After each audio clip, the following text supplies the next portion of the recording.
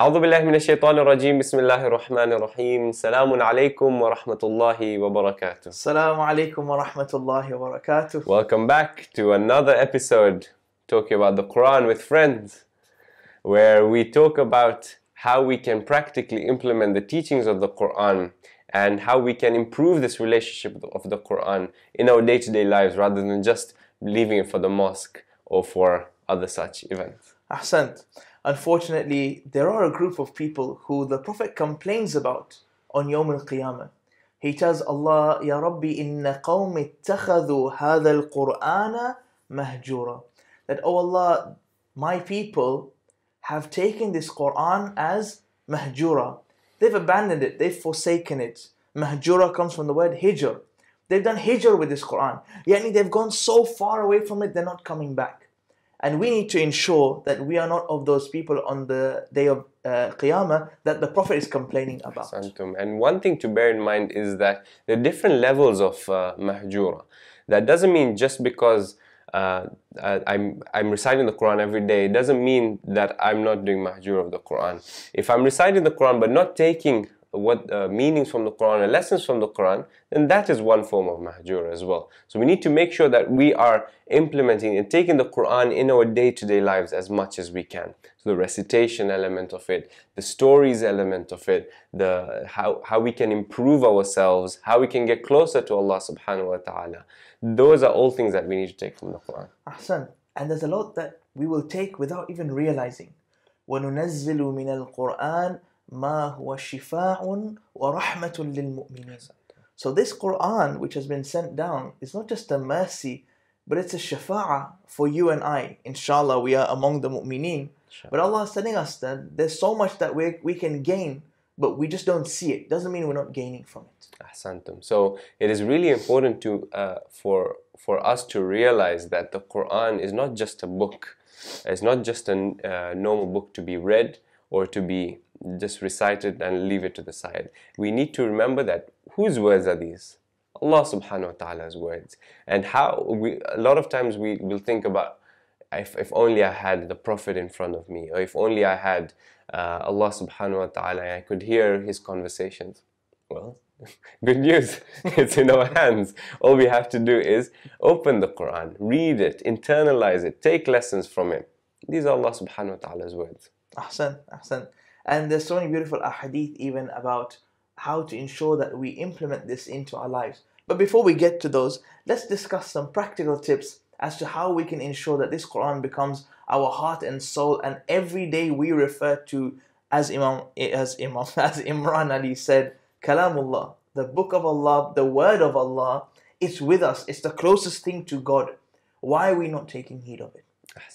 So what sort of tips could we go through, Imran? So just the way we have our daily planners and we have our non-negotiables every day. So for some of us maybe gym every day, or for some of us running, or others reading a few pages or listening to a podcast.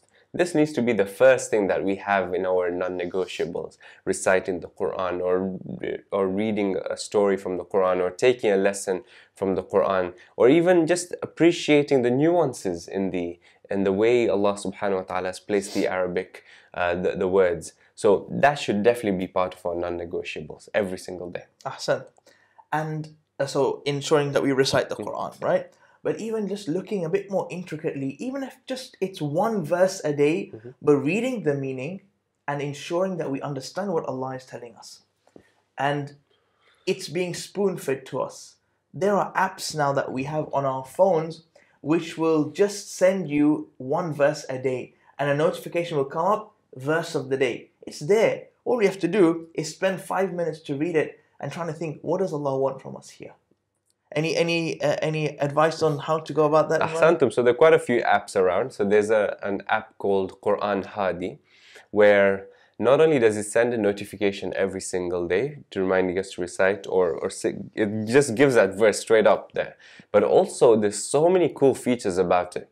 So it's like a mushaf, so you can read the page from top to bottom. But also you can write notes, you can get translation of it. But even better, you can get tafsir in your fingertips. So all you have to do is highlight that verse, click on tafsir, and it's just there rather than you having to Google it or open some books. It's literally just there. And for those that want to go into more detail or are fluent in Arabic or Farsi, you have Arabic versions of the app and Farsi versions of the app, which have Al-Mizan and other such huge tafasir. Ahsant. So there's so much we can do. It's all ready for us. All we need to do is apply a bit more of our attention towards the Quran. There are amazing stories in here that we don't realize. Allah has made this like a storybook because from these stories there's morals for us to take. Sometimes we end up telling the stories of Musa and Nuh and Adam and Ibrahim alayhimus salam to our kids without realizing Allah is talking to us. You know, Imam Ali would say that he would read through history as if he was part of that, walking with them. That's how it should be.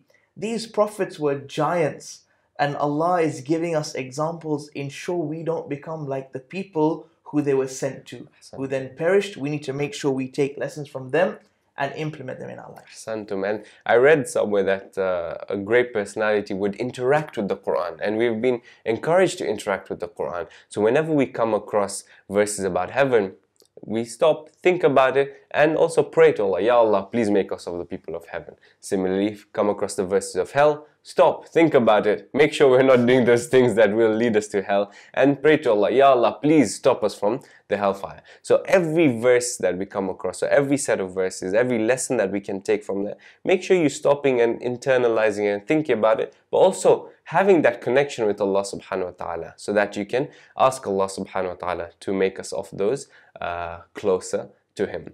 Other stuff for memorizers, for example, there's a beautiful app called Tartil.ai, where if you download it, it's actually using artificial intelligence to listen to your recitation and tell you where you're making a mistake or what you've forgotten. That's for the memorizers as well. Ahsant. And also ensuring that this is a book that we can spend time with the family, discussing morals from here, discussing what Allah wants from us, discussing how to implement this. You know, Imam Ali alayhi salam says, Ana Qur'anun natiq, right? So these infallibles were the walking and talking Qur'an. As those from the school of Ja'fari, as Shi'as of Amir al-Mu'mineen, sometimes I feel we pay great attention to them, which we should do, but we should pay the exact same attention to this holy book, and we don't. If they paid attention to it, why is it that we are putting it on the back burner or we're putting it secondary? No, it should be exactly hand in hand with the Ahlulbayt. As we know, the two weighty things that are going to join the Prophet on Kawthar is the Ahlulbayt and this Holy Quran. So we have to make sure that it's a family thing as well. And ultimately, something to think about is that they were living by the guidance and the lessons from the Quran. So why not give Quran that respect and that level that it requires? The other thing was that, you know, a lot of times with our family, with our kids, when we're thinking about their future and growing up, we think about which school that they want to go through, the journey that they have to go through every day. Okay, they come back from school, we need to make sure that we do the homework with them, we make sure that they've done the necessary extracurricular activities and stuff, and then if we have some time, okay, we'll recite some Quran or we'll go through a story. But we all know, and now with the series, inshallah, it's a reminder for us and for all of you that the importance of the Quran comes above everything.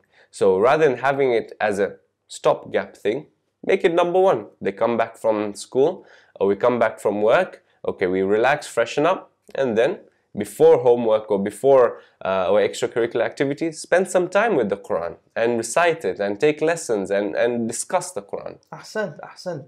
Rasulullah says, In aradtum aishu su'ada, if you want to live a happy, blissful life, wa mawtu shuhada, and you want to die the death at the rank of a martyr, wa najat yawm al-hasra, and you want salvation on the day when people will be lost, wa dhil yawm al-harur, and you want shade on the day which will be scorching hot, wal huda yawm al-dhalala, and you want guidance on the day when people will be lost. Rasulullah says, fadrusul Quran, not read, study this Quran. Why? فَإِنَّهُ كَلَامُ الرَّحْمَنِ, because it is the word of Ar-Rahman, the most merciful. وَحِرْزٌ مِّنَ الشَّيْطَانِ, and it is that shield against shaitan for you and I. وَرَجَحَانْ فِي الْمِيزَانِ, and it is that thing that will tip the scales on Yawm al-Qiyamah in our favor. It's there. We just need to pick it up and start using it. So beautiful. And we're told, right, when we recite the Quran, we pick up the Quran from our youth, and when we're young, it mixes with our flesh and blood and becomes part of us. So why not start young? Never underestimate the potential of our youngsters and ourselves as well. We can become half huffaz of the Quran from a very young age. It can be part of our flesh and blood and our life throughout. And inshallah. And with that, inshallah, we leave you with these few tips. Inshallah, we can become the people of the Quran that the Prophet is proud of, not the ones who he complains about. Ameen, ameen, ya Rabbi, inshallah. Barakallahu li wa lakum. Wassalamu alaikum wa rahmatullahi wa barakatuh. وتلك الأمثال نضربها للناس لعلهم يتفكرون